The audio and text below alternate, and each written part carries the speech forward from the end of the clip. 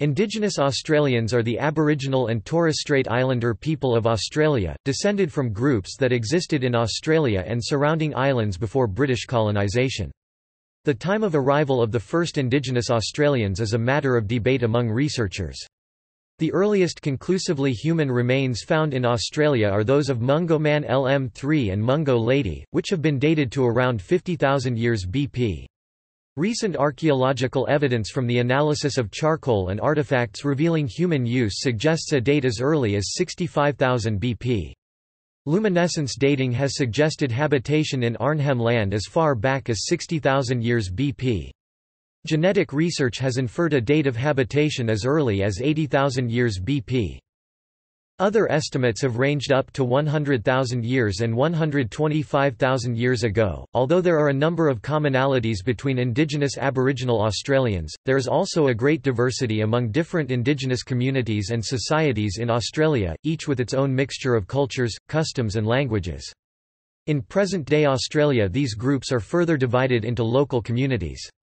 At the time of initial European settlement, over 250 languages were spoken. It is currently estimated that 120 to 145 of these remain in use, but only 13 of these are not considered endangered.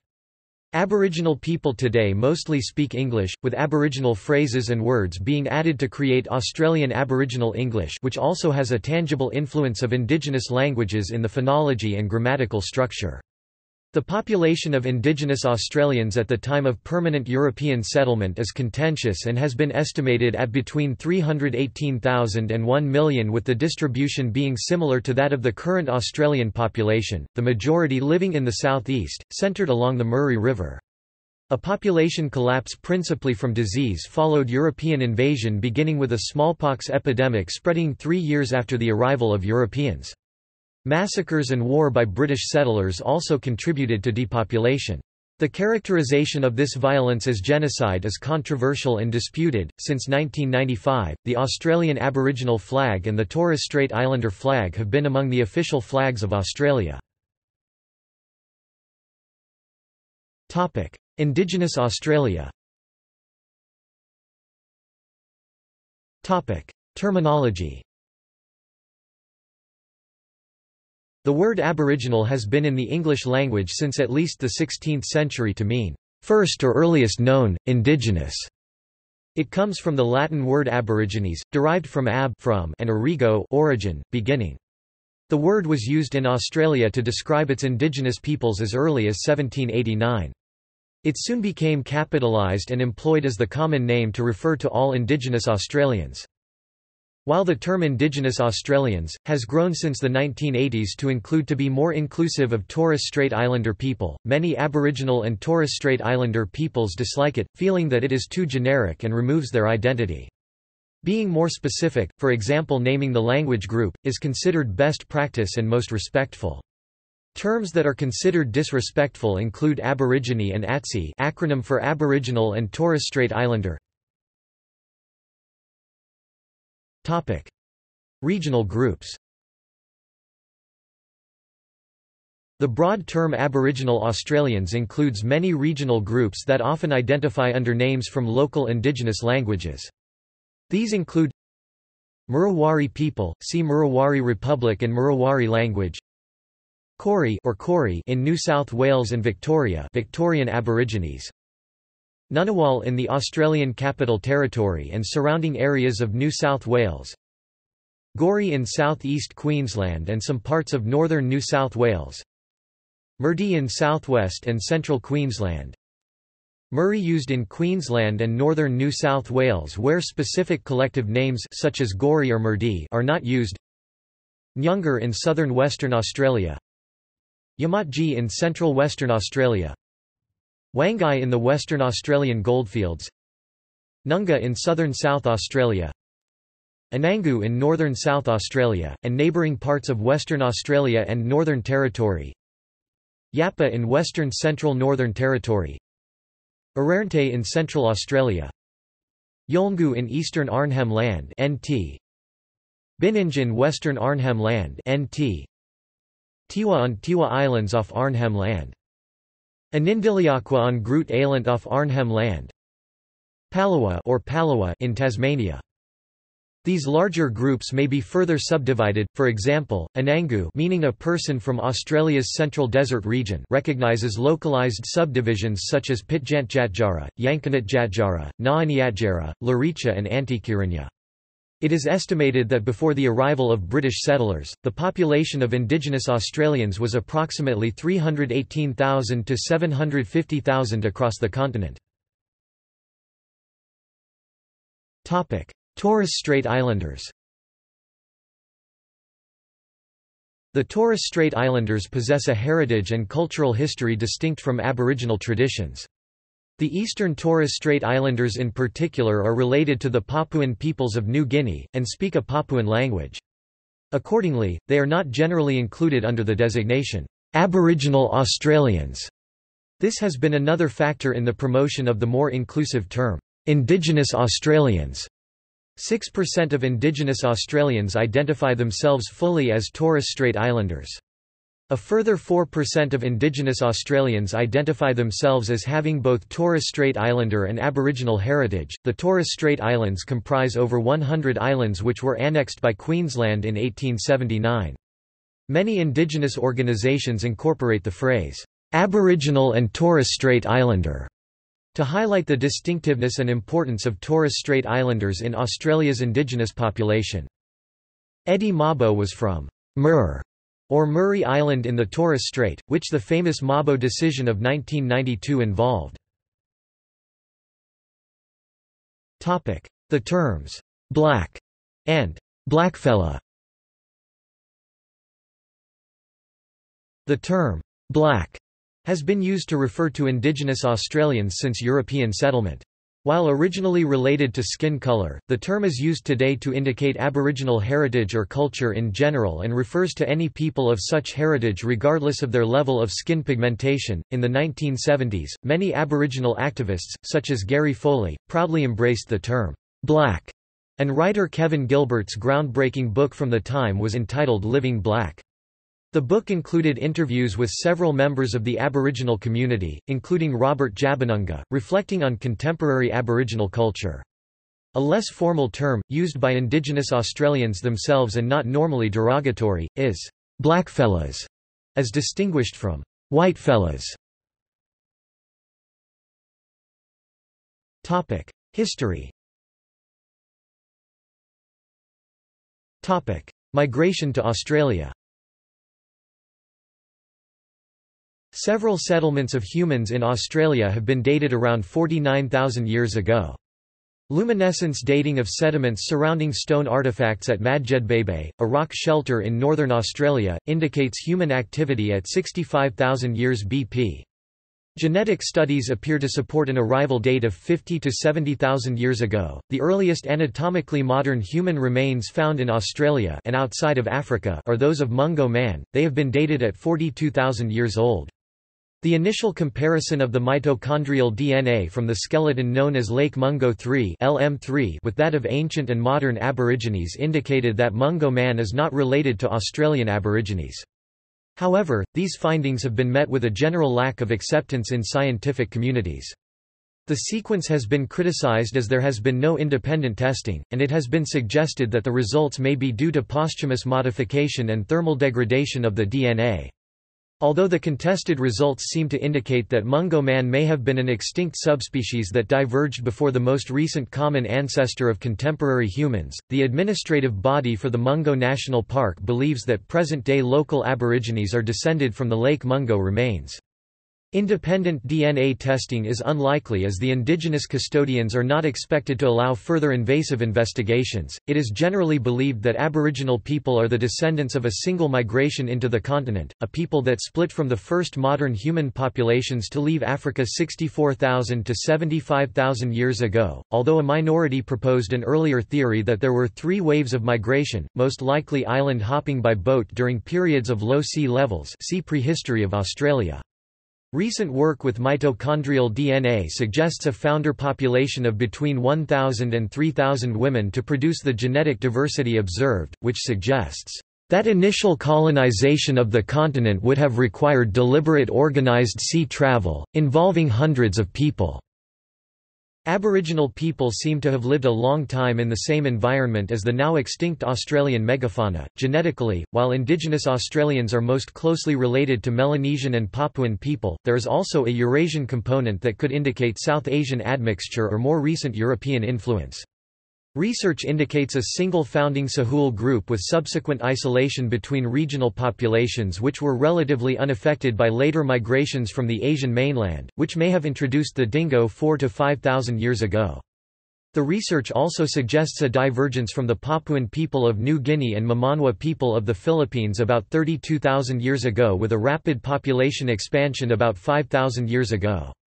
A 2011 genetic study found evidence that the Aboriginal, Papuan and Mamanwa peoples carry some of the genes associated with the Denisovan peoples of Asia, not found amongst populations in mainland Asia, suggesting that modern and archaic humans interbred in Asia approximately 44,000 years ago, before Australia separated from Papua New Guinea and the migration to Australia.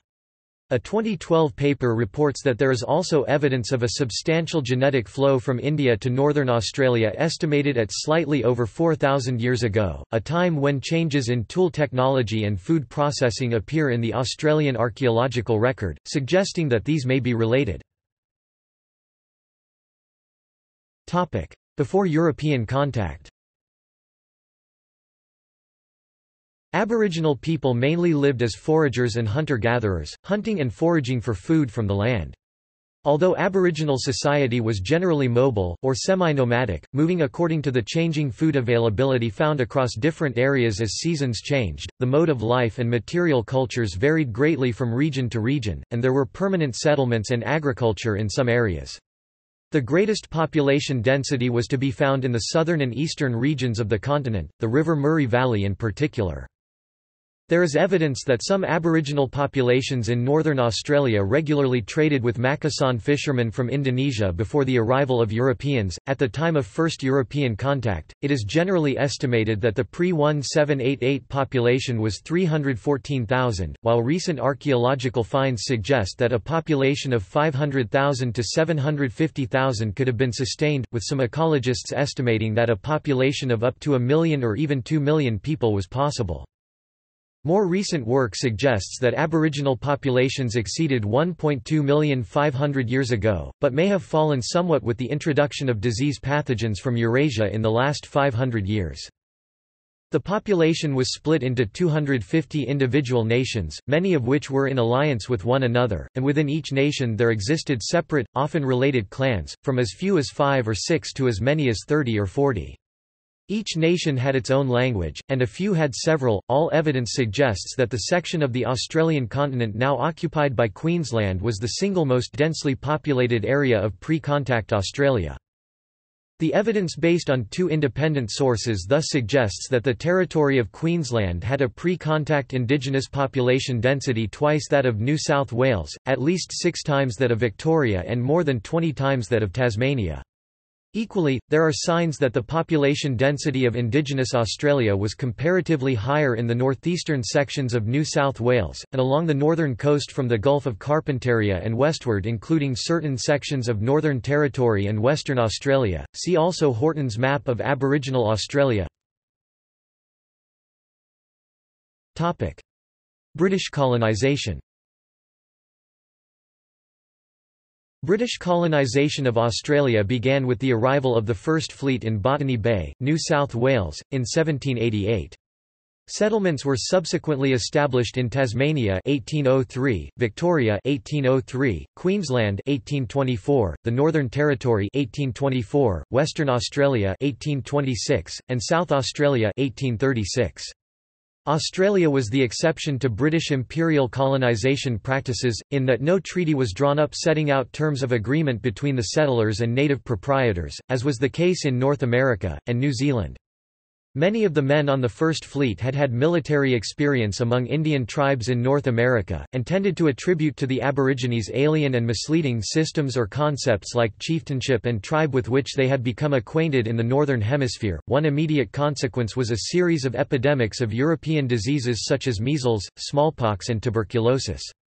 In the 19th century, smallpox was the principal cause of Aboriginal deaths, and vaccinations of the native inhabitants had begun in earnest by the 1840s.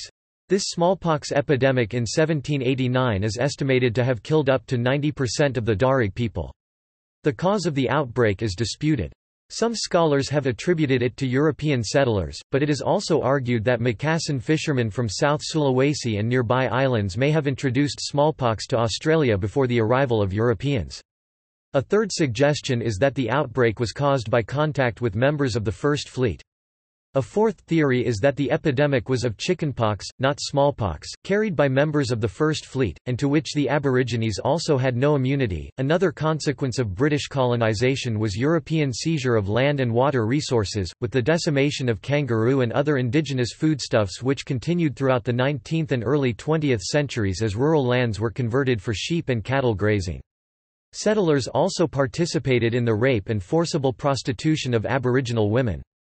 Despite this, a number of Europeans, including convicts, formed favourable impressions of Aboriginal life through living with Aboriginal groups. In 1834, there occurred the first recorded use of Aboriginal trackers, who proved very adept at navigating their way through the Australian landscape and finding people. During the 1860s, Tasmanian Aboriginal skulls were particularly sought internationally for studies into craniofacial anthropometry. The skeleton of Truganini, a Tasmanian Aboriginal who died in 1876, was exhumed within 2 years of her death despite her pleas to the contrary by the Royal Society of Tasmania, and later placed on display. Campaigns continue to have Aboriginal body parts returned to Australia for burial. Truganini's body was returned in 1976 and cremated, and her ashes were scattered according to her wishes. In 1868, a group of mostly Aboriginal cricketers toured England, becoming the first Australian cricket team to travel overseas. Frontier Wars. As part of the colonisation process, there were many small-scale conflicts between colonists and Aboriginal and Torres Strait Islanders across the continent. Since the 1970s there has been more systematic research into this conflict, which is described as the Australian Frontier Wars.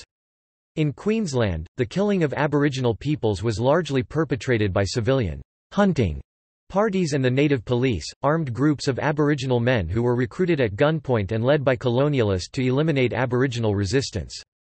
There is evidence that massacres of Aboriginal and Torres Strait Islander peoples, which began with the arrival of British colonists, continued until the 1930s. Researchers at the University of Newcastle have begun mapping the massacres.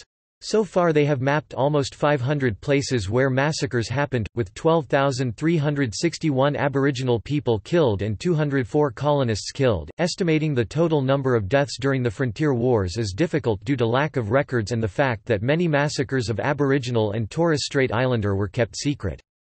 It is often quoted that 20,000 Aboriginal Australians and 2,000 colonists died in the Frontier Wars, however recent research has shown that a minimum of 65,000 Aboriginal peoples may have been killed in Queensland alone.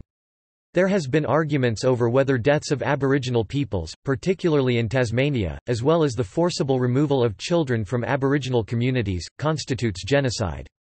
Many place names in Australia mark places of frontier massacres, for example Murdering Gully in Newcastle. Place names also reveal discrimination, such as Mount Jim Crow in Rockhampton, Queensland, as well as racist policies, like Brisbane's boundary streets, which used to indicate boundaries where Aboriginal people were not allowed to cross during certain times of the day. There is ongoing discussion about changing many of these names. From 1810, Aboriginal peoples were moved onto mission stations, run by churches and the state. While they provided food and shelter, their purpose was to civilize Aboriginal communities by teaching Western values. After this period of protectionist policies that aimed to segregate and control Aboriginal populations, in 1937 the Commonwealth government agreed to move towards assimilation policies. These policies aimed to integrate Aboriginal persons who were not of full blood into the white community in an effort to eliminate the Aboriginal problem. As part of this, there was an increase in the number of children forcibly removed from their homes and placed with white people, either in institutions or foster homes. During this time, many Aboriginal people were victims of slavery by colonists alongside Pacific Islander peoples who were kidnapped from their homes. Between 1860 and 1970, under the guise of protectionist policies, people, including children as young as 12, were forced to work on properties where they worked under horrific conditions and most did not receive any wages. In the pearling industry, Aboriginal peoples were bought for about £5, with pregnant Aboriginal women prized because their lungs were believed to have greater air capacity. Aboriginal prisoners in the Aboriginal-only prison on Rottnest Island, many of whom were there on trumped-up charges, were chained up and forced to work. In 1971, 373 Aboriginal men were found buried in unmarked graves on the island. Up until June 2018, the former prison was being used as holiday accommodation. There has always been Aboriginal and Torres Strait Islander resistance, from the arrival of colonists through to now.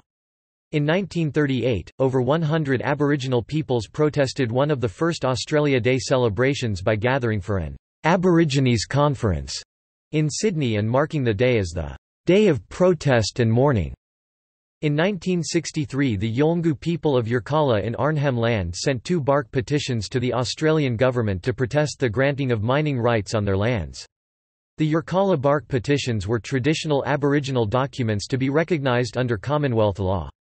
On Australia Day in 1972, 34 years after the first Day of Protest and Mourning, Indigenous activists set up the Aboriginal Tent Embassy on the lawn of Old Parliament House to protest the state of Aboriginal Australian land rights. The Tent Embassy was given heritage status in 1995, and celebrated its 40th anniversary in 2012, making it the longest, unanswered protest camp in the world. Early 20th century. By 1900, the recorded Indigenous population of Australia had declined to approximately 93,000. However, this was only a partial count as both Aboriginal people and Torres Strait Islanders were poorly covered, with desert Aboriginal peoples not counted at all until the 1930s. The last uncontacted tribe left the Gibson Desert in 1984. During the first half of the 20th century, many Indigenous Australians worked as stockmen on sheep stations and cattle stations for extremely low wages. The Indigenous population continued to decline, reaching a low of 74,000 in 1933 before numbers began to recover. By 1995, population numbers had reached pre-colonisation levels, and in 2010 there were around 563,000 Indigenous Australians, although, as British subjects, all Indigenous Australians were nominally entitled to vote, generally only those who merged into mainstream society did so. Only Western Australia and Queensland specifically excluded Aboriginal and Torres Strait Islander people from the electoral rolls. Despite the Commonwealth Franchise Act 1902, which excluded Aboriginal natives of Australia, Asia, Africa and Pacific Islands except New Zealand from voting unless they were on the roll before 1901, South Australia insisted that all voters enfranchised within its borders would remain eligible to vote in the Commonwealth, and Aboriginal and Torres Strait Islander people continued to be added to their rolls, albeit haphazardly. Despite efforts to bar their enlistment, over 1,000 Indigenous Australians fought for Australia in the First World War. 1934 saw the first appeal to the High Court by an Aboriginal Australian, and it succeeded. Dakiar was found to have been wrongly convicted of the murder of a white policeman, for which he had been sentenced to death. The case focused national attention on Aboriginal rights issues. Dakiar disappeared upon release. In 1938, the 150th anniversary of the arrival of the British First Fleet was marked as a day of mourning and protest at an Aboriginal meeting in Sydney, and has since become marked around Australia as Invasion Day or Survival Day by Aboriginal protesters and their supporters. Hundreds of Indigenous Australians served in the Australian Armed Forces during World War II, including with the Torres Strait Light Infantry Battalion and the Northern Territory Special Reconnaissance Unit, which were established to guard Australia's north against the threat of Japanese invasion. However, most were denied pension rights and military allotments, except in Victoria, where each case was judged individually, without a blanket denial of rights accruing from their service. Late 20th century to present. The 1960s was a pivotal decade in the assertion of Aboriginal rights and a time of growing collaboration between Aboriginal activists and white Australian activists. In 1962, Commonwealth legislation specifically gave Aboriginal people the right to vote in Commonwealth elections. A group of University of Sydney students organised a bus tour of western and coastal New South Wales towns in 1965 to raise awareness of the state of Aboriginal health and living conditions. This freedom ride also aimed to highlight the social discrimination faced by Aboriginal people and encourage Aboriginal people themselves to resist discrimination. In 1966, Vincent Lingiari led a famous walk-off of Indigenous employees of Wave Hill Station in protest against poor pay and conditions, later the subject of the Paul Kelly song, "From Little Things Big Things Grow." The landmark 1967 referendum called by Prime Minister Harold Holt allowed the Commonwealth to make laws with respect to Aboriginal people by modifying Section 51 XXVI of the Constitution, and for Aboriginal people to be included when the country does a count to determine electoral representation by repealing Section 127. The referendum passed with 90.77% voter support. In the controversial 1971 Gove land rights case, Justice Blackburn ruled that Australia had been terra nullius before British settlement, and that no concept of native title existed in Australian law. Following the 1973 Woodward Commission enquiry, in 1976 the Australian federal government under Gough Whitlam enacted the Aboriginal Land Rights Northern Territory Act 1976 to recognise Aboriginal Australians' system of land rights in the Northern Territory. In 1985, the Australian government returned ownership of Uluru Ayers Rock to the Pitjantjatjara Aboriginal people. In 1992, the High Court of Australia reversed Justice Blackburn's ruling and handed down its decision in the Mabo case, declaring the previous legal concept of terra nullius to be invalid and confirming the existence of native title in Australia. Indigenous Australians began to serve in political office from the 1970s.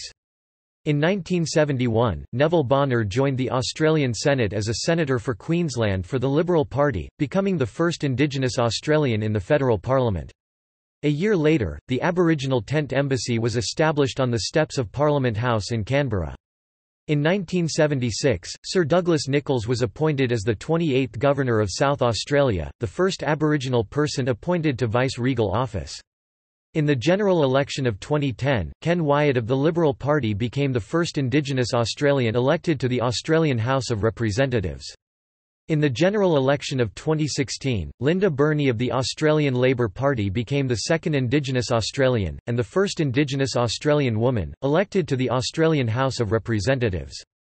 She was immediately appointed Shadow Minister for Human Services. In sport, Evonne Goolagong Cawley became the world #1 ranked tennis player in 1971 and won 14 Grand Slam titles during her career. In 1973, Arthur Bitson became the first Indigenous Australian to captain his country in any sport when he first led the Australian National Rugby League team, the Kangaroos. In 1982, Mark Ella became captain of the Australian National Rugby Union team, the Wallabies. In 2000, Aboriginal sprinter Cathy Freeman lit the Olympic flame at the opening ceremony of the 2000 Summer Olympics in Sydney, and went on to win the 400 metres at the Games. In 1984, a group of Pintupi people who were living a traditional hunter-gatherer desert-dwelling life were tracked down in the Gibson Desert in Western Australia and brought into a settlement. They are believed to have been the last uncontacted tribe in Australia. Reconciliation between non-Indigenous and Indigenous Australians became a significant issue in Australian politics in the late 20th century. In 1991, the Council for Aboriginal Reconciliation was established by the federal government to facilitate reconciliation. In 1998, a constitutional convention which selected a Republican model for a referendum included just 6 Indigenous participants, leading monarchist delegate Neville Bonner to end his contribution to the convention with his Jagera tribal "Sorry chant" in sadness at the low number of Indigenous representatives. The Republican model, as well as a proposal for a new constitutional preamble which would have included the "honouring" of Aboriginal and Torres Strait Islander people, was put to referendum but did not succeed. In 1999, the Australian Parliament passed a motion of reconciliation drafted by Prime Minister John Howard in consultation with Aboriginal Senator Aidan Ridgway, naming mistreatment of Indigenous Australians as the most blemished chapter in our national history, although Howard refused to offer any formal apology. In 2001, the federal government dedicated Reconciliation Place in Canberra. On 13 February 2008, Prime Minister Kevin Rudd reversed Howard's decision and issued a public apology to members of the Stolen Generations on behalf of the Australian government. In 2010, the federal government appointed a panel comprising Indigenous leaders, other legal experts and some members of parliament including Ken Wyatt to provide advice on how best to recognise Aboriginal and Torres Strait Islander peoples in the federal constitution. The panel's recommendations, reported to the federal government in January 2012, included deletion of provisions of the Constitution referencing race Section 25 and Section 51 XXVI, and new provisions on meaningful recognition and further protection from discrimination. Subsequently, a proposed referendum on constitutional recognition of Indigenous Australians was ultimately abandoned in 2013. During the same period, the federal government enacted a number of significant, but controversial, policy initiatives in relation to Indigenous Australians. A representative body, the Aboriginal and Torres Strait Islander Commission, was set up in 1990, but was abolished by the Australian government in 2004 amidst allegations of corruption. The Northern Territory National Emergency Response, also known as the Northern Territory Intervention, was launched in 2007 by the government of Prime Minister John Howard, in response to the Little Children Are Sacred report into allegations of child abuse among Indigenous communities. The government banned alcohol in prescribed communities in the territory, quarantined a percentage of welfare payments for essential goods purchasing, dispatched additional police and medical personnel to the region, and suspended the permit system for access to Indigenous communities. In addition to these measures, the army were released into communities and there were increased police powers, which were later further increased with the so-called paperless arrests legislation. In 2010, United Nations Special Rapporteur James Anaya found the emergency response to be racially discriminatory, and said that aspects of it represented a limitation on individual autonomy. These findings were criticized by the government's Indigenous Affairs Minister Jenny Macklin, the opposition and Indigenous leaders like Warren Mundine and Bess Price. In 2011, the Australian government enacted legislation to implement the Stronger Futures policy, which is intended to address key issues that exist within Aboriginal communities of the Northern Territory such as unemployment, school attendance and enrolment, alcohol abuse, community safety and child protection, food security and housing and land reforms. The policy has been criticized by organizations such as Amnesty International and other groups, including on the basis that it maintains racially discriminatory elements of the Northern Territory Emergency Response Act and continue control of the Australian government over Aboriginal people and their lands. Society, language, culture, and technology. There are a large number of tribal divisions and language groups in Aboriginal Australia, and, correspondingly, a wide variety of diversity exists within cultural practices. However, there are some similarities between cultures. Languages. According to the 2005 National Indigenous Languages Survey (NILS), at the time the Australian continent was colonised, there were around 250 different Indigenous languages, with the larger language groups each having up to 100 related dialects. Some of these languages were only ever spoken by perhaps 50 to 100 people.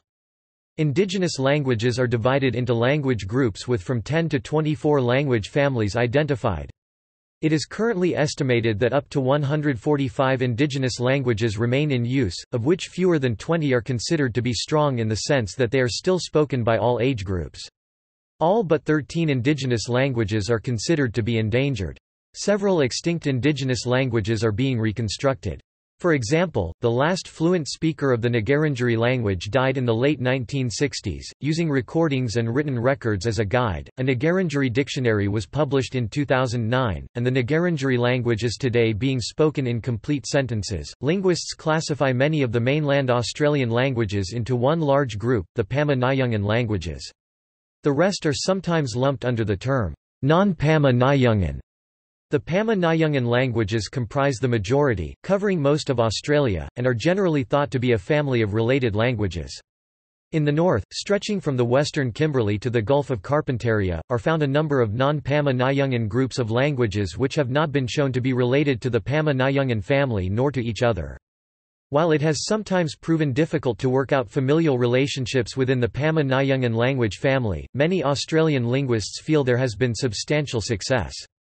Against this, some linguists, such as R. M. W. Dixon, suggest that the Pama-Nyungan group, and indeed the entire Australian linguistic area, is rather a Sprachbund, or group of languages having very long and intimate contact, rather than a genetic language family. It has been suggested that, given their long presence in Australia, Aboriginal languages form one specific subgrouping. The position of Tasmanian languages is unknown, and it is also unknown whether they comprised one or more than one specific language family. Belief systems. Religious demography among Indigenous Australians is not conclusive because the methodology of the census is not always well suited to obtaining accurate information on Aboriginal people. In the 2006 census, 73% of the Indigenous population reported an affiliation with a Christian denomination, 24% reported no religious affiliation and 1% reported affiliation with an Australian Aboriginal traditional religion. A small minority of Aborigines are followers of Islam as a result of intermarriage with Afghan camel drivers brought to Australia in the late 19th and early 20th century. Aboriginal people traditionally adhered to animist spiritual frameworks. Within Aboriginal belief systems, a formative epoch known as the Dream Time, or the Dreaming, stretches back into the distant past when the creator ancestors known as the First Peoples travelled across the land, and naming as they went. Indigenous Australia's oral tradition and religious values are based upon reverence for the land and a belief in this dreamtime. The dreaming is at once both the ancient time of creation and the present-day reality of dreaming. There were a great many different groups, each with its own individual culture, belief structure, and language. These cultures overlapped to a greater or lesser extent, and evolved over time. Major ancestral spirits include the rainbow serpent, Bayame, Durawang and Bunjil. Traditional healers known as Ngangkari in the western desert areas of Central Australia were highly respected men and women who not only acted as healers or doctors, but were generally also custodians of important dreamtime stories. Music. Music has formed an integral part of the social, cultural and ceremonial observances of people through the millennia of their individual and collective histories to the present day, and has existed for 50,000 years. The various Indigenous Australian communities developed unique musical instruments and folk styles. The didgeridoo, which is widely thought to be a stereotypical instrument of Aboriginal people, was traditionally played by people of only the eastern Kimberley region and Arnhem Land, such as the Yolngu, and then by only the men. Around 1950, the first research into Aboriginal music was undertaken by the anthropologist Adolphus Ilkin, who recorded Aboriginal music in Arnhem Land. Hip hop music is helping preserve Indigenous languages. At the Sydney 2000 Olympics, Christine Anu sang the song, My Island Home, at the closing ceremony. Art. Australia has a tradition of Aboriginal art which is thousands of years old, the best known forms being rock art and bark painting. Evidence of Aboriginal art in Australia can be traced back at least 30,000 years. Examples of ancient Aboriginal rock artworks can be found throughout the continent, notably in national parks such as those of the UNESCO-listed sites at Uluru and Kakadu National Park in the Northern Territory, but also within protected parks in urban areas such as at Ku-ring-gai Chase National Park in Sydney. The Sydney rock engravings are approximately 5,000 to 200 years old. Maruhuga in Western Australia has the Friends of Australian Rock Art have advocated its preservation, and the numerous engravings there were heritage listed in 2007. In terms of age and abundance, cave art in Australia is comparable to that of Lascaux and Altamira in Europe, and Aboriginal art is believed to be the oldest continuing tradition of art in the world. There are three major regional styles, the geometric style found in Central Australia, Tasmania, the Kimberley and Victoria known for its concentric circles, arcs and dots, the simple figurative style found in Queensland and the complex figurative style found in Arnhem Land and the Kimberley which includes X-ray art, Gyan Bradshaw and Wandjina. These designs generally carry significance linked to the spirituality of the Dreamtime. Paintings were usually created in earthy colors, from paint made from ochre. Such ochres were also used to paint their bodies for ceremonial purposes. Modern Aboriginal artists continue the tradition, using modern materials in their artworks. Several styles of Aboriginal art have developed in modern times, including the watercolour paintings of the Hermannsburg School, and the acrylic Papunya Tula dot art movement. William Barak c.1824–1903 was one of the last traditionally educated of the Wurundjeri Willem, people who come from the district now incorporating the city of Melbourne. He remains notable for his artworks which recorded traditional Aboriginal ways for the education of Westerners, which remain on permanent exhibition at the Ian Potter Centre of the National Gallery of Victoria and at the Ballarat Fine Art Gallery. Margaret Preston (1875–1963) was among the early non-Indigenous painters to incorporate Aboriginal influences in her works.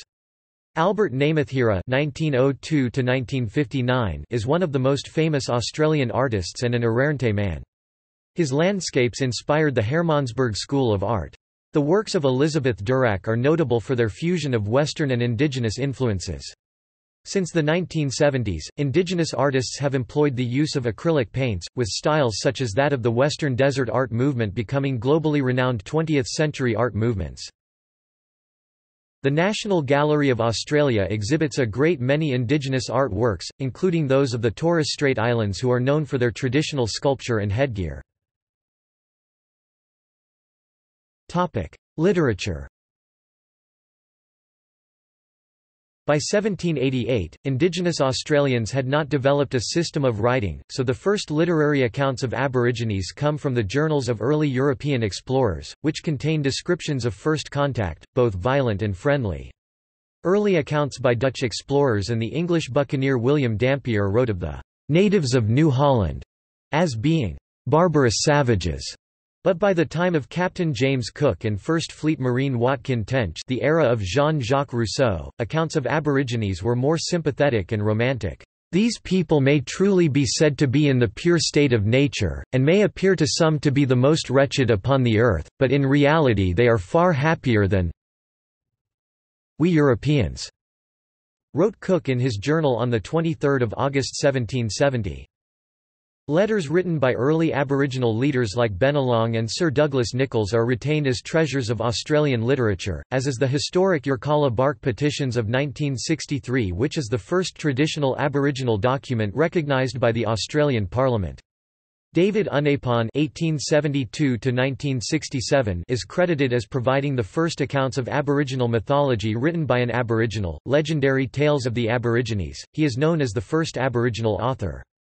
Oodgeroo Noonuccal (1920–1995) was a famous Aboriginal poet, writer and rights activist credited with publishing the first Aboriginal book of verse, We Are Going 1964. Sally Morgan's novel My Place was considered a breakthrough memoir in terms of bringing Indigenous stories to wider notice. Leading Aboriginal activists Marcia Langton, First Australians, 2008, and Noel Pearson, Up from the Mission, 2009, are active contemporary contributors to Australian literature. The voices of Indigenous Australians are being increasingly noticed and include the playwright Jack Davis and Kevin Gilbert. Writers coming to prominence in the 21st century include Alexis Wright, Kim Scott, twice winner of the Miles Franklin Award, Tara June Winch, in poetry Yvette Holt, and in popular fiction Anita Heiss. Australian Aboriginal poetry, ranging from sacred to everyday, is found throughout the continent. Many notable works have been written by non-Indigenous Australians on Aboriginal themes. Examples include the poems of Judith Wright, the chant of Jimmy Blacksmith by Thomas Keneally, and the short story by David Malouf, The Only Speaker of His Tongue. Histories covering Indigenous themes include The Native Tribes of Central Australia by Spencer and Gillen, 1899, The Diaries of Donald Thompson on the subject of the Yolngu people of Arnhem Land c.1935–1943, Geoffrey Blainey, Triumph of the Nomads, 1975, Henry Reynolds, The Other Side of the Frontier, 1981, and Marcia Langton, First Australians, 2008. Differing interpretations of Aboriginal history are also the subject of contemporary debate in Australia, notably between the essayists Robert Mann and Keith Winshuttle. Austerlitz's Blackwords Project provides a comprehensive listing of Aboriginal and Torres Strait Islander writers and storytellers. The Living Archive of Aboriginal Languages contains stories written in traditional languages of the Northern Territory. Film. Australian cinema has a long history, and the ceremonies of Indigenous Australians were among the first subjects to be filmed in Australia, notably a film of Aboriginal dancers in Central Australia, shot by the anthropologist Baldwin Spencer in 1900. 1955's Jeddah was the first Australian feature film to be shot in colour, the first to star Aboriginal actors in lead roles, and the first to be entered at the Cannes Film Festival. 1971's Walkabout was a British film set in Australia. It was a forerunner to many Australian films related to Indigenous themes and introduced David Gulpilil to cinematic audiences. 1976's Chant of Jimmy Blacksmith, directed by Fred Shepisi, was an award-winning historical drama from a book by Thomas Keneally about the tragic story of an Aboriginal bushranger. The canon of films related to Indigenous Australians also increased over the period of the 1990s and early 21st century, with Nick Parsons' 1996 film Dead Heart featuring Ernie Dingo and Brian Brown, Rolf de Heer's Tracker, starring Gary Sweet and David Gulpilil, and Philip Noyce's Rabbit Proof Fence in 2002. The 2006 film 10 Canoes was filmed entirely in an Indigenous language, and the film won a special jury prize at the Cannes Film Festival. Traditional recreation and sport. Though lost to history, many traditional forms of recreation were played, and while these varied from tribe to tribe, there were often similarities. Ball games were quite popular and played by tribes across Australia, as were games based on use of weapons. There is extensive documented evidence of traditional football games being played. Perhaps the most documented is a game popularly played by tribes in western Victorian regions of the Wimmera, Mallee and Malewa by the Djab Wuring, Jardwajali and Jarijari people. Known as Marn Grook, it was a type of kick-and-catch football game played with a ball made of possum hide, the existence of which was corroborated in accounts from European eyewitnesses and depicted in illustration. According to some accounts, it was played as far away as the Yarra Valley by the Wurundjeri people, Gippsland by the Gunai people, and the Riverina in southwestern New South Wales. Since the 1980s it has been speculated that Marn Grook influenced Australian rules football, however there is no direct evidence in its favour. A team of Aboriginal cricketers toured England in 1868, making it the first Australian sports team to travel overseas. Cricketer and Australian rules football pioneer Tom Wills coached the team in an Aboriginal language he learnt as a child, and Charles Lawrence accompanied them to England. Johnny Mulla, the team's star player, was regarded as one of the era's finest batsmen. Lionel Rose earned a world title in boxing. Yvonne Goolagong became the world #1 ranked female tennis player with 14 Grand Slam titles. Arthur Bitson, Laurie Daly and Gordon Tallis captained Australia in Rugby League and the annual NSW Corrie Knockout and Murray Rugby League Carnival. Mark Ella captained Australia in Rugby Union. Notable Aboriginal athletes include Kathy Freeman, who earned gold medals in the Olympics, World Championships, and Commonwealth Games. In Australian football, an increasing number of Indigenous Australians are playing at the highest level, the Australian Football League. Graham Farmer is said to have revolutionised the game in the ruck and handball areas. Two Indigenous Team of the Century players, Gavin Wanganeen and Adam Goodes, have also been Brownlow medal lists. Goodes was also the Australian of the Year for 2014. Two basketball players, Nathan Jawai and Paddy Mills, have played in the sport's most prominent professional league, the National Basketball Association. Aboriginal Australia has since been represented by various sporting teams, including the Indigenous All-Stars, Flying Boomerangs, the Indigenous Team of the Century Australian Rules Football, Indigenous All-Stars Rugby League and the Murray Rugby League team. Technology. Technology used by Indigenous Australian societies before European contact included weapons, tools, shelters, watercraft, and the message stick. Weapons included boomerangs, spears sometimes thrown with a woomera with stone or fishbone tips, clubs, and less commonly, axes. The Stone Age tools available included knives with ground edges, grinding devices, and eating containers. Fiber nets, baskets, and bags were used for fishing, hunting, and carrying liquids. Trade networks spanned the continent, and transportation included canoes. Shelters varied regionally, and included wilches in the Atherton tablelands, paperbark and stringybark sheets and raised platforms in Arnhem Land, whalebone huts in what is now South Australia, stone shelters in what is now Western Victoria, and a multiroom pole and bark structure found in Coranderrk. A bark tent or lean-to is known as a humpy, gunya, or wurley. Clothing included the possum skin cloak in the southeast and reegee pearl shells in the northeast. Genetics.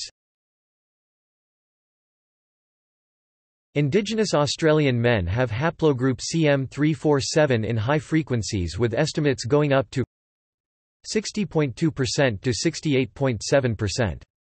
In addition, the basal form K2** Km526 of the extremely ancient haplogroup K2 whose subclades haplogroup R, haplogroup Q, haplogroup M and haplogroup S can be found in the majority of Europeans, Northern South Asians, Native Americans and the indigenous peoples of Oceania, has only been found in living humans today. Amongst Indigenous Australians, 27% of them may carry K2** and approximately 29% of Aboriginal Australian males belong to subclades of K2b1, aka M and S. Indigenous Australians possess deep-rooted clades of both mtDNA haplogroup M and haplogroup N. Population. Definition. Over time Australia has used various means to determine membership of ethnic groups such as lineage, blood quantum, birth and self-determination. From 1869 until well into the 1970s, Indigenous children under 12 years of age, with 25% or less Aboriginal blood were considered white, and were often removed from their families by the Australian federal and state government agencies and church missions, under acts of their respective parliaments in order that they would have a reasonable chance of absorption into the white community to which they rightly belong. Grey areas in determination of ethnicity led to people of mixed ancestry being caught in the middle of divisive policies which often led to absurd situations. In 1935, an Australian of part Indigenous descent left his home on a reserve to visit a nearby hotel where he was ejected for being Aboriginal. He returned home but was refused entry to the reserve because he was not Aboriginal. He attempted to remove his children from the reserve but was told he could not because they were Aboriginal. He then walked to the next town where he was arrested for being an Aboriginal vagrant and sent to the reserve there. During World War II he tried to enlist but was rejected because he was an Aborigine, so he moved to another state where he enlisted as a non-Aborigine. After the end of the war he applied for a passport but was rejected as he was an Aborigine. He obtained an exemption under the Aborigines Protection Act but was now told he could no longer visit his relatives as he was not an Aborigine. He was later told he could not join the Returned Servicemen's Club because he was an Aborigine. In 1983 the High Court of Australia defined an Aboriginal or Torres Strait Islander as a person of Aboriginal or Torres Strait Islander descent who identifies as an Aboriginal or Torres Strait Islander and is accepted as such by the community in which he or she lives. The ruling was a three-part definition comprising descent, self-identification and community identification. The first part, descent, was genetic descent and unambiguous, but led to cases where a lack of records to prove ancestry excluded some. Self and community identification were more problematic as they meant that an Indigenous person separated from her or his community due to a family dispute could no longer identify as Aboriginal.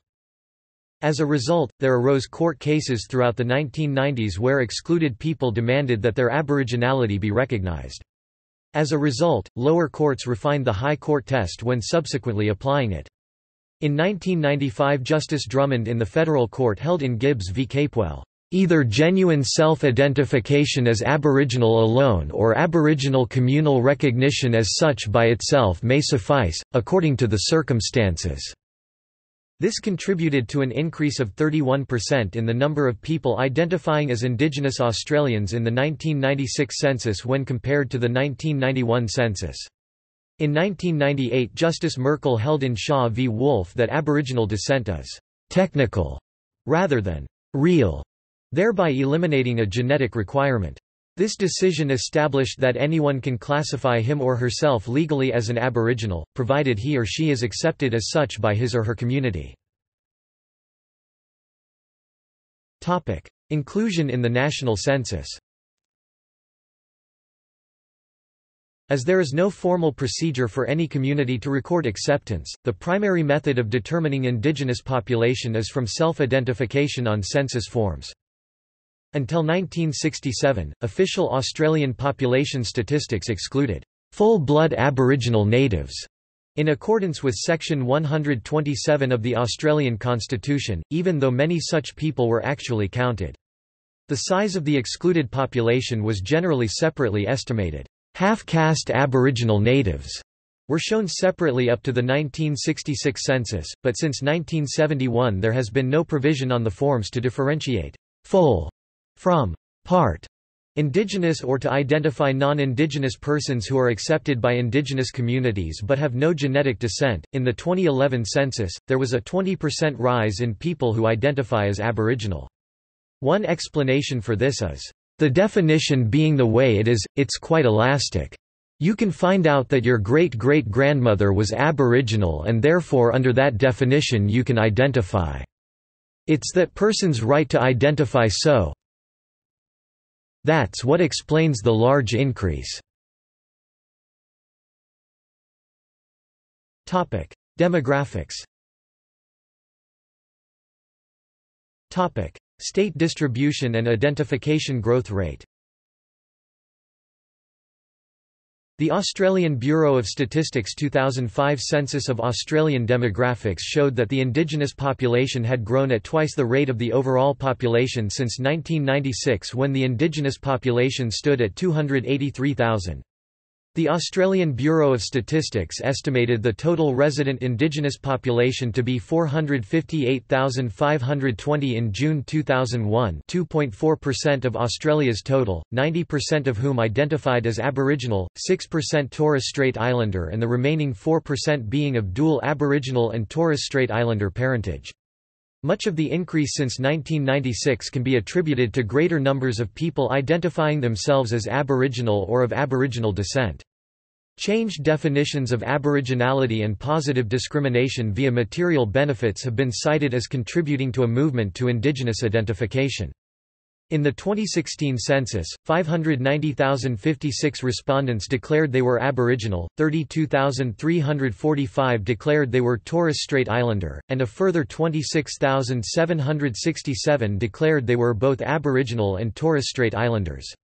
The total Indigenous population was estimated to be 649,171, representing about 2.8% of the population. Based on census data, the preliminary estimate of Indigenous resident population of Australia was 649,171, broken down as follows: New South Wales 216,176, Queensland 186,482, Western Australia 75,978, Northern Territory 58,248, Victoria 47,788, South Australia 34,184, Tasmania 23,572, Australian Capital Territory 6,508, and a small number in other Australian territories. The state with the largest total Indigenous population is New South Wales.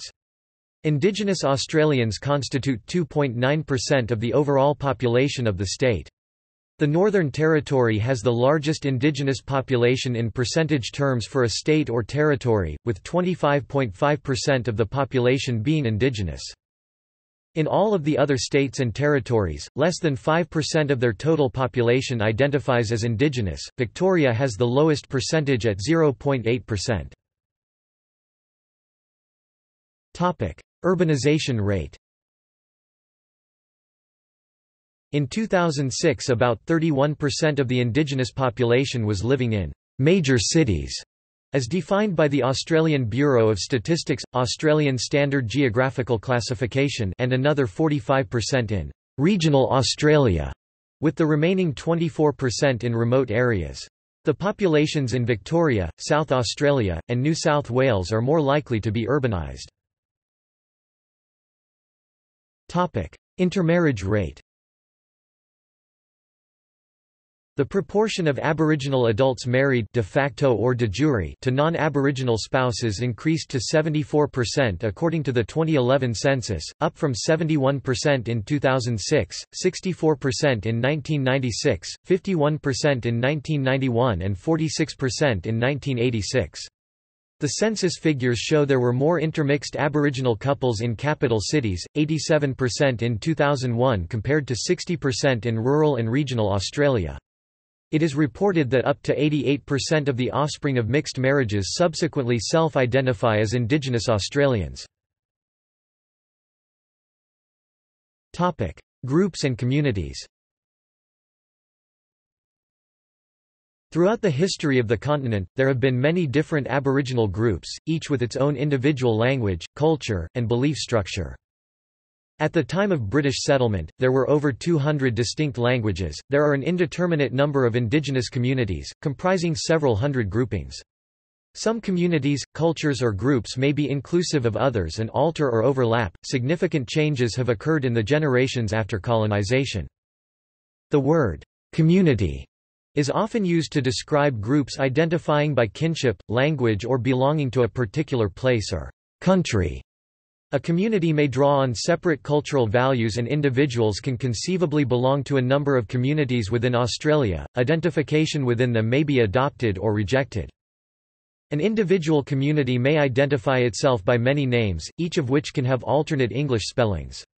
The largest Aboriginal communities, the Pitjantjatjara, the Arrernte, the Luritja and the Warlpiri, are all from Central Australia.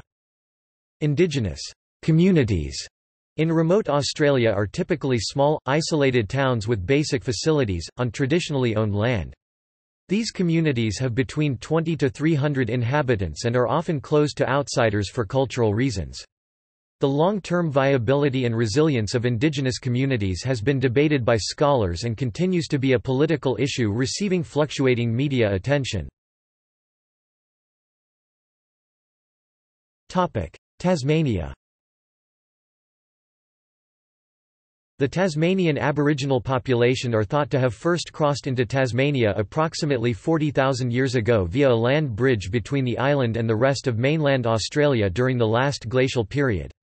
Estimates of the population of the Aboriginal people of Tasmania, before European arrival, are in the range of 3,000 to 15,000 people, although genetic studies have suggested significantly higher figures, which are supported by indigenous oral traditions that indicate a reduction in population from diseases introduced by British and American sealers before settlement.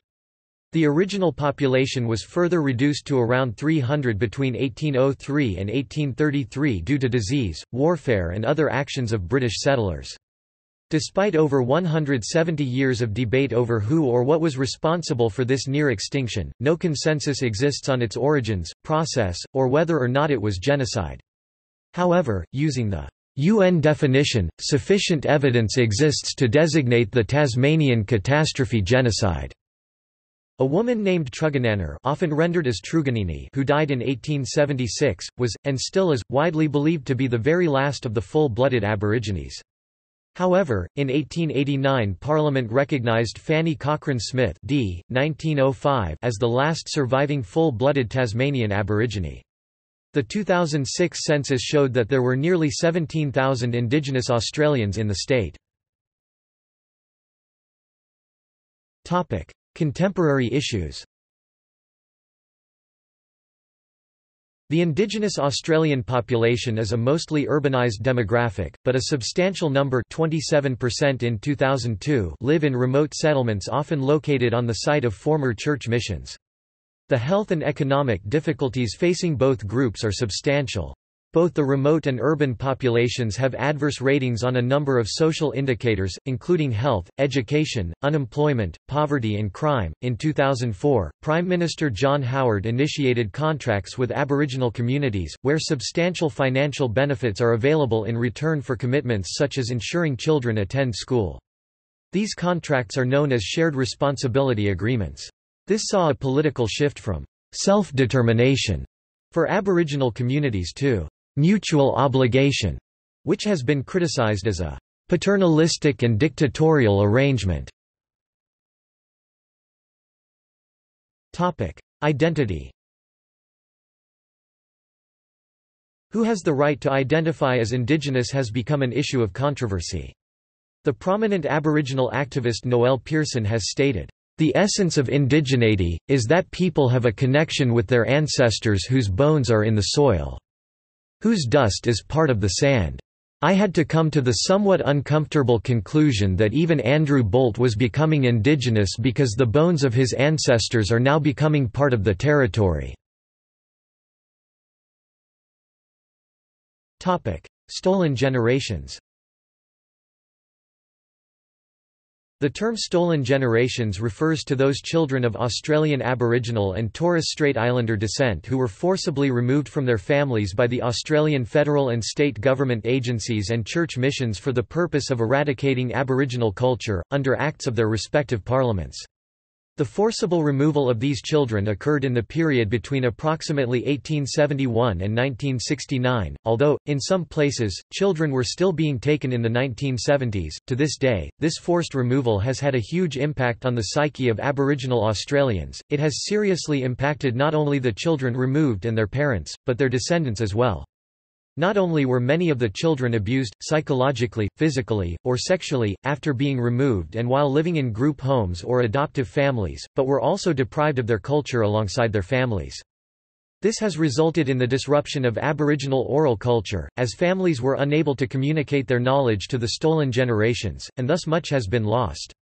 There is also high incidences of anxiety, depression, PTSD and suicide amongst the stolen generations, with this resulting in unstable parenting and family situations. An inquiry into the stolen generations was launched in 1995 by the Keating government, and the final report delivered in 1997, the Bringing Them Home report, estimated that around 10 to 33% of all Aboriginal children had been separated from their families for the duration of the policies. The then Howard government largely ignored the recommendations provided by the report, one of which was a formal apology to Aboriginal Australians for the stolen generations.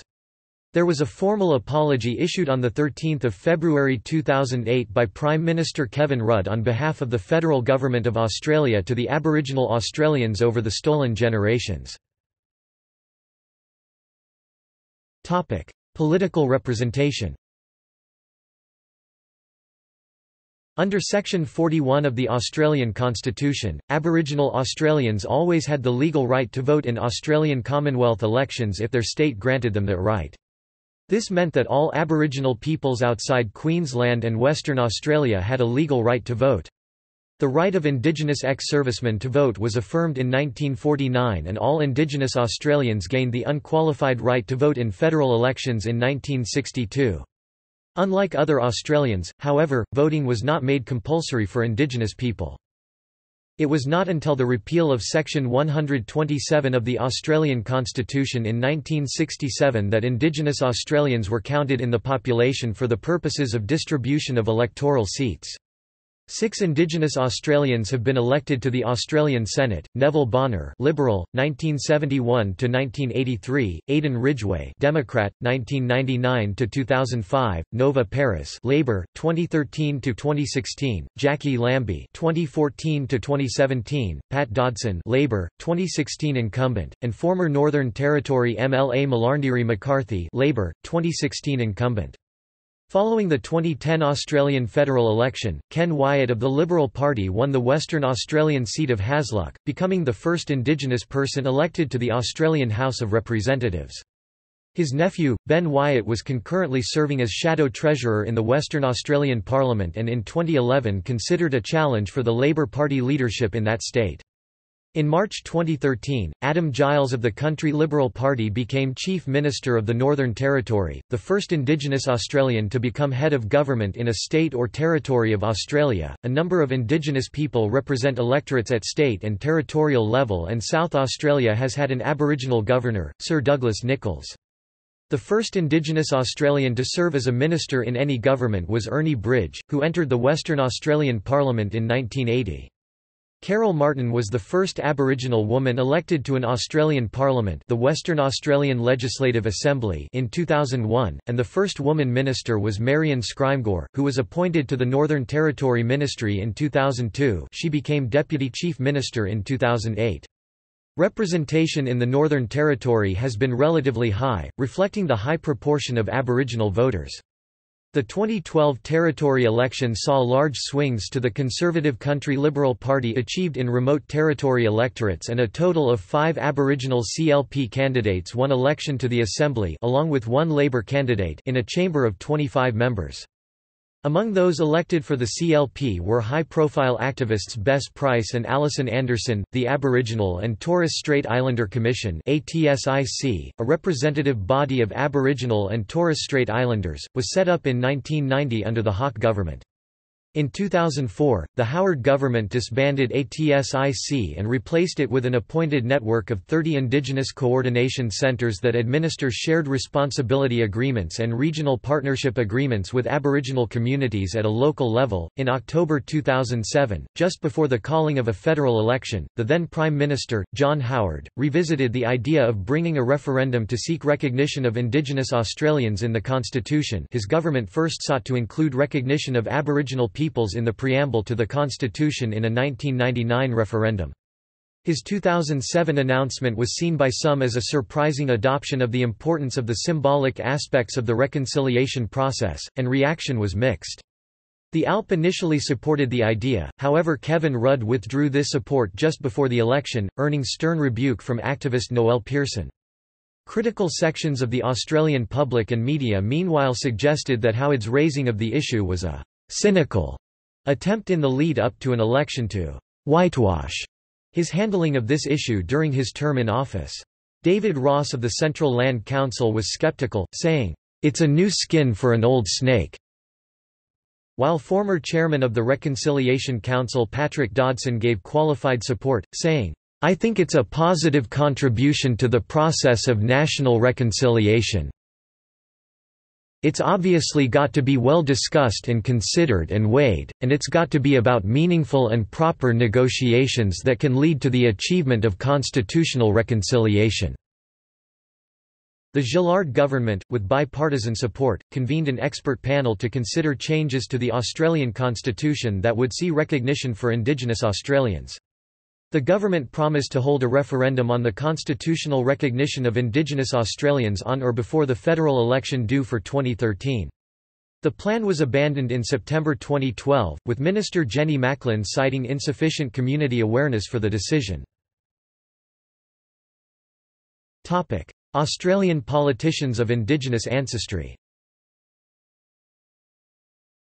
Only 32 people recognised to be of Indigenous Australian ancestry have been members of the 10 Australian legislatures. The Northern Territory has an exceptionally high Indigenous proportion, about 1/3 of its population, and a greater rate of Indigenous politicians within the Northern Territory Parliament.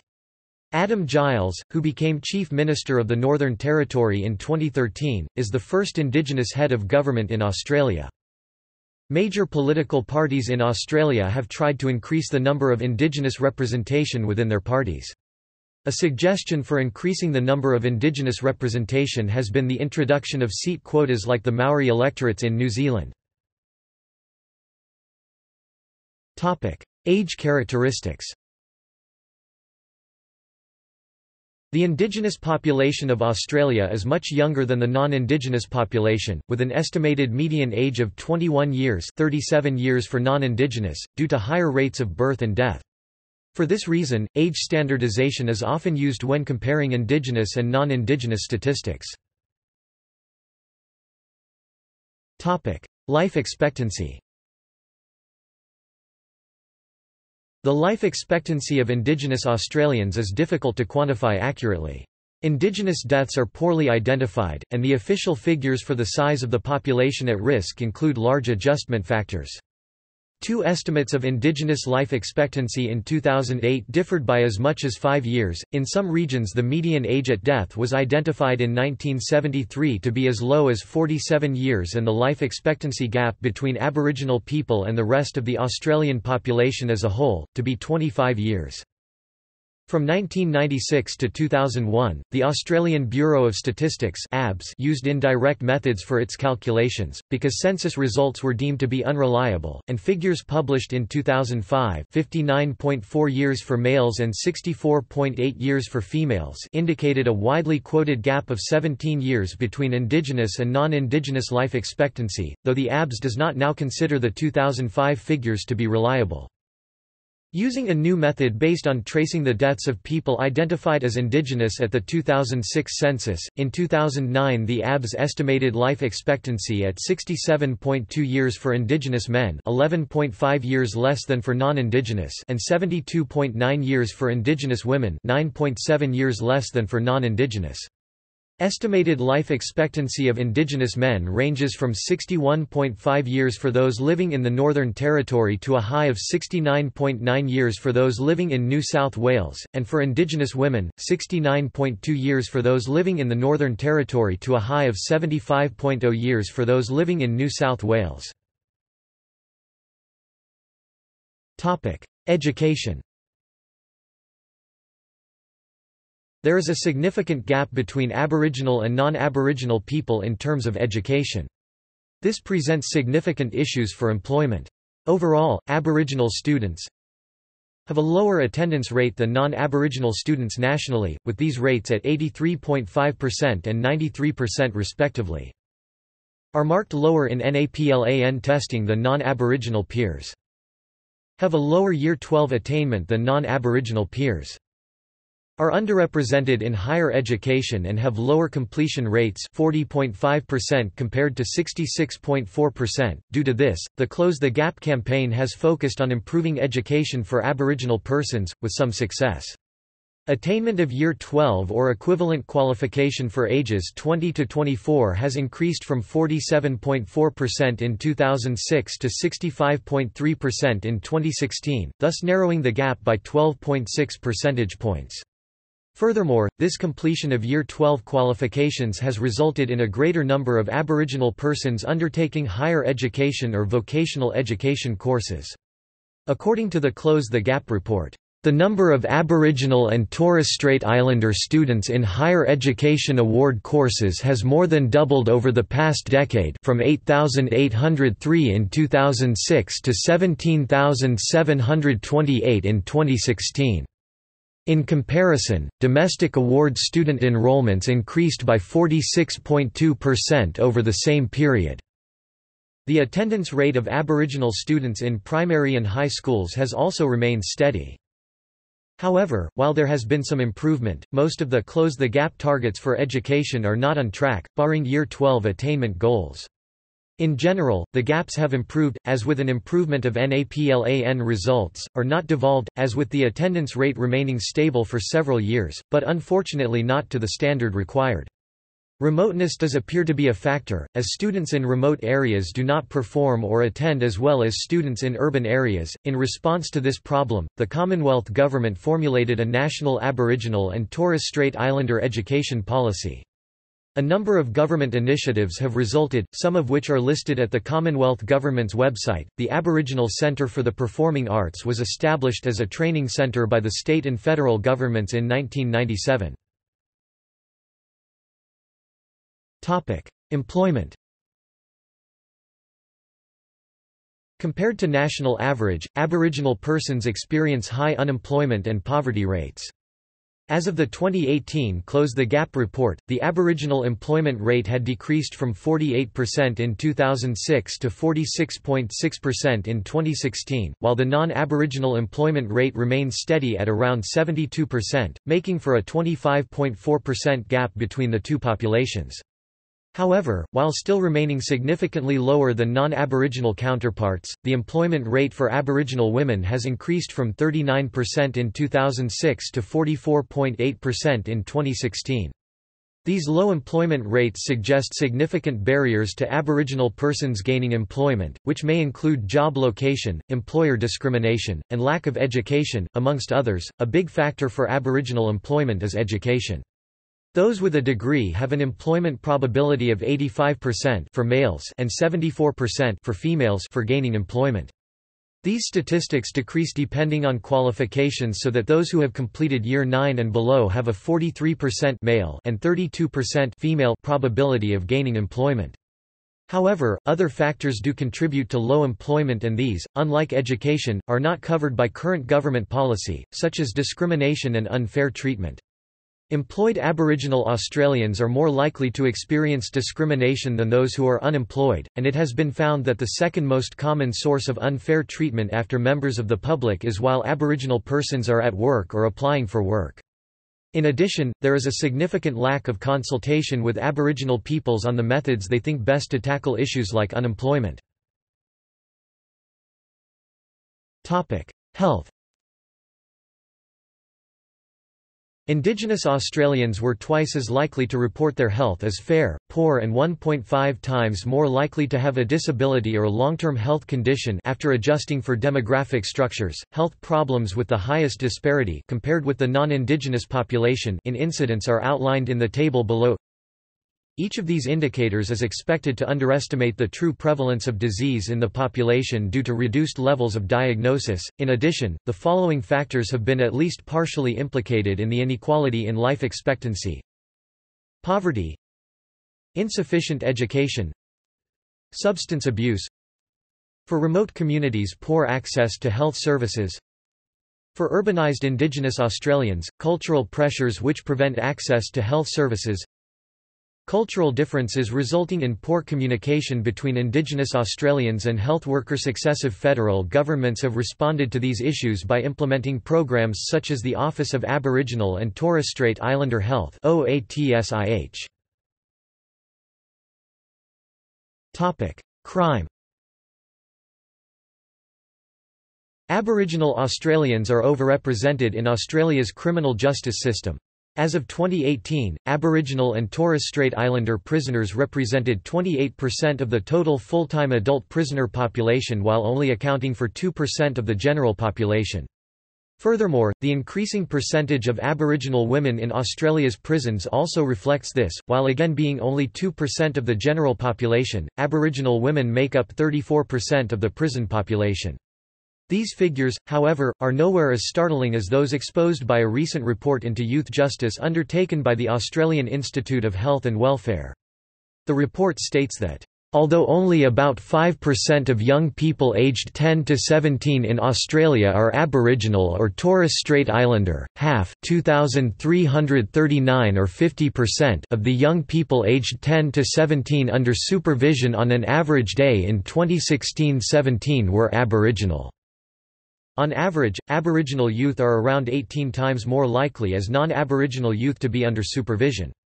This is evidence of a clear issue occurring not only within Australia's criminal justice system, but within communities as a whole. Explanations for this overrepresentation link back to the effect systemic racism has on the individual and the community. Historical acts of systemic racism, such as the Stolen Generation, have traumatized entire communities, as has other issues such as police brutality, disconnection from land, offense criminalization and poor socio-economic situation as a result of high poverty and unemployment rates, amongst others. On 9 August 2018, a senior research officer from Human Rights Watch reported, "I visited 14 prisons across Australia, and heard story after story of Indigenous people with disabilities, whose lives have been cycles of abuse and imprisonment, without effective support." The researcher said that the result is Australia's prisons are disproportionately full of Indigenous people. In addition to this, Aboriginal Australians are also overrepresented as victims of crime. An ABS report from 2016 found that these persons are more likely to be victims of assault than non-Aboriginal persons by ratios of 2.6 in NSW, 6 in SAW, and 5.9 in NT.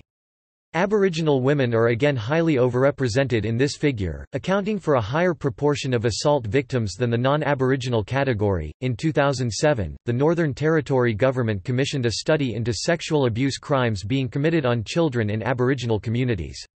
The study, Ampa Kellurnamain Meke Makaril, "Little Children Are Sacred," suggested that children in Aboriginal communities were being widely exposed to inappropriate sexual activity such as pornography, adult films and adults having sex within their view. It indicated that this exposure has likely produced a number of effects, particularly the sexualization of childhood and the creation of normalcy around sexual activity that may be used to engage children in sexual activity. Due to the nature of the issue, quantitative data were difficult to collect and therefore the author relied on a large amount of anecdotal evidence that was collected. This led the author to conclude that issues such as rape and incest are widespread, particularly within regional Aboriginal communities, despite being drastically underreported to local government or police. A later statistical overview of Aboriginal Australians did note, however, that non-Aboriginal children were more likely than Aboriginal children to have substantiations where the main type of abuse was sexual. The author also noted that while underreporting must be considered as a factor, the information available at the time does not appear to support the allegations of endemic child abuse in NT remote communities. That was the rationale for the NTER. Substance abuse.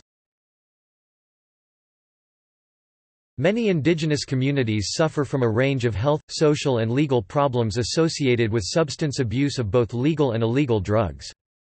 The 2004-05 National Aboriginal and Torres Strait Islander Health Survey by the ABS found that the proportion of the Indigenous adult population engaged in risky and high-risk alcohol consumption 15% was comparable with that of the non-Indigenous population 14%, based on age-standardized data. The definition of «risky» and «high-risk» consumption used as 4 or more standard drinks per day average for males, 2 or more for females. The 2007 National Drug Strategy Household Survey reported that Indigenous peoples were more likely than other Australians to abstain from alcohol consumption 23.4% versus 16.8% and also more likely to consume alcohol at risky or high-risk levels for harm in the short term 27.4% versus 20.1%.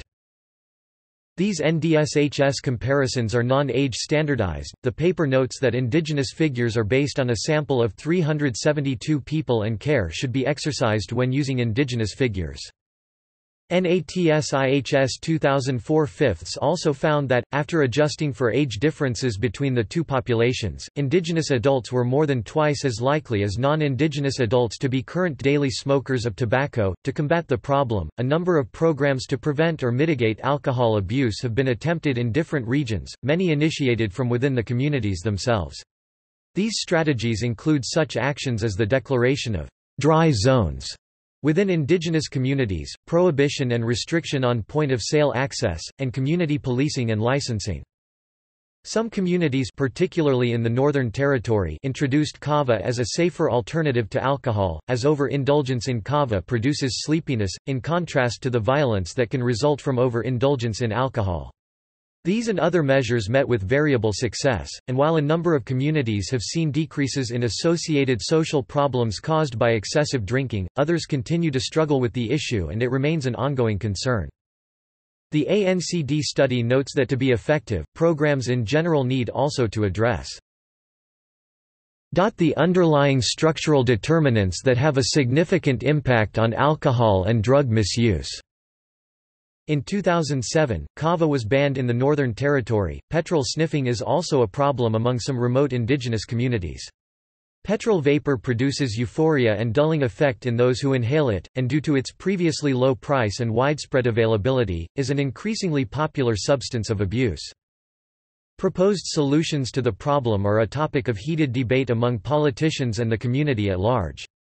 In 2005, this problem among remote Indigenous communities was considered so serious that a new, low-aromatic petrol opal was distributed across the Northern Territory to combat it. Native title and sovereignty. About 22% of land in Northern Australia, Kimberley, Top End and Cape York, is now Aboriginal-owned.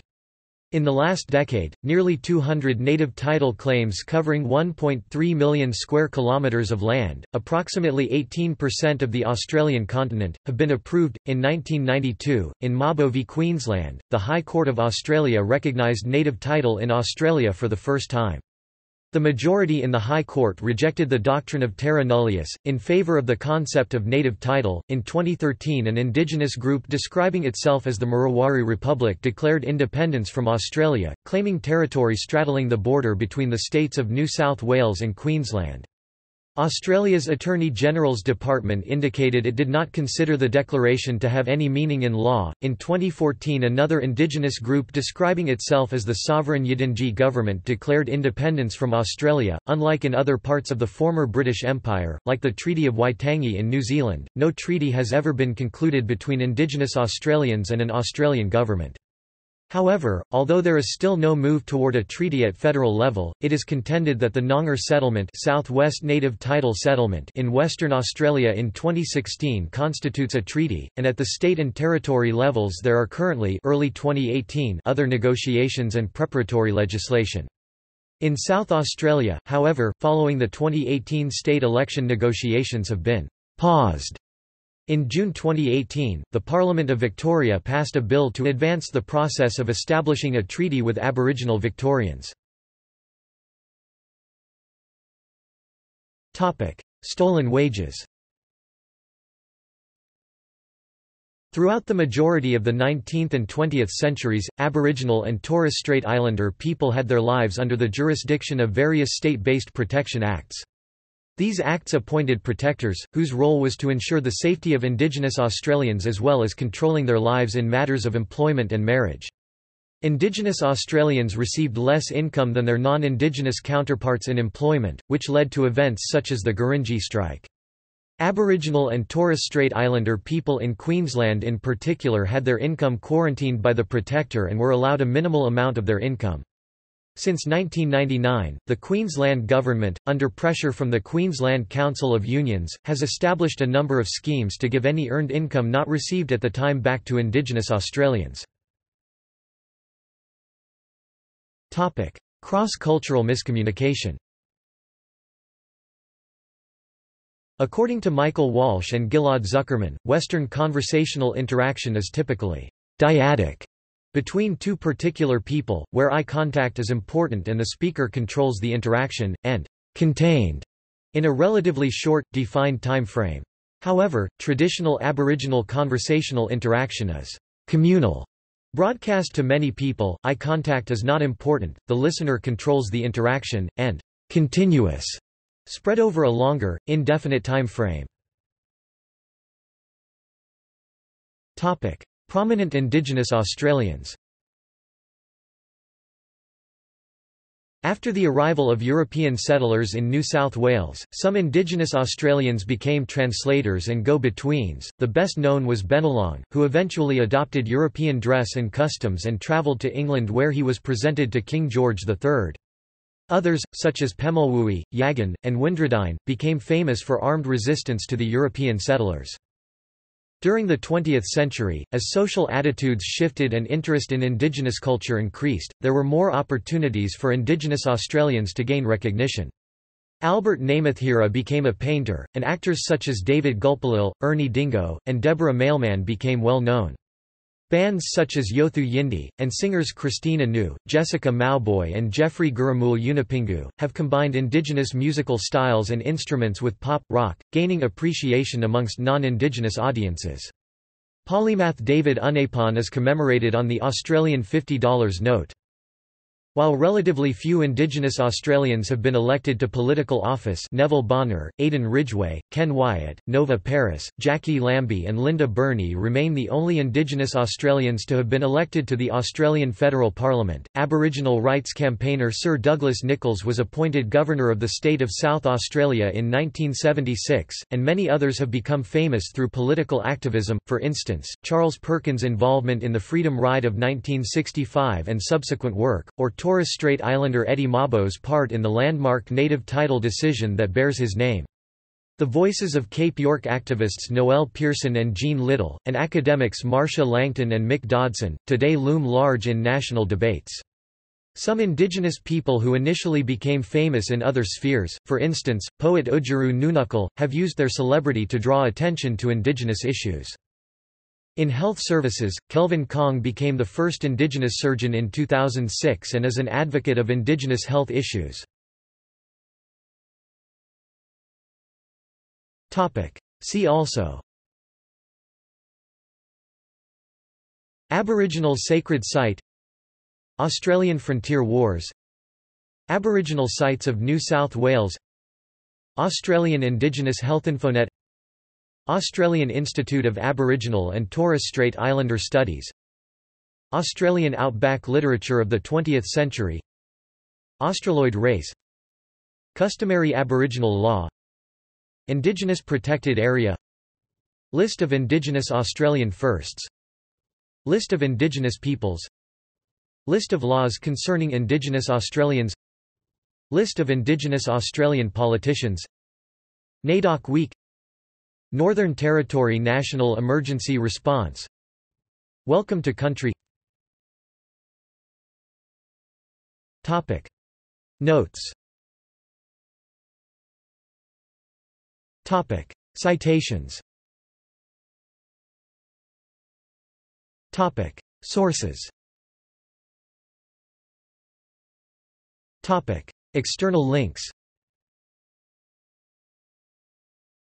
Colonization of the Indigenous, Australian Institute of Aboriginal and Torres Strait Islander Studies, AUSTLANG Australian Indigenous Languages Database, Science 2.0 Australian Aborigines were once Indians. Study Closing the Gap celebrates the achievements of Aboriginal and Torres Strait Islander people and a gateway to information on Australian government Indigenous initiatives and programs. Australian Museum, Indigenous Australia, the South Australian Museum, Tribal Boundaries in Aboriginal Australia Map, Indigenous Language Map, Australian Indigenous Health Infonet, Australian Human Rights Commission, Aboriginal and Torres Strait Islander Social Justice Index, Indigenous Law Resources, National Indigenous Times, National Indigenous Affairs Newspaper, NT Mojos, Northern Territory Mobile Journalists, an innovative, pilot mobile journalism project that is helping close the gap in the Northern Territory by giving Indigenous communities a chance to tell their stories in their own way, singing about nations within nations, geopolitics and identity in Australian Indigenous rock music, the politics of suffering, Indigenous policy in Australia since the 1970s.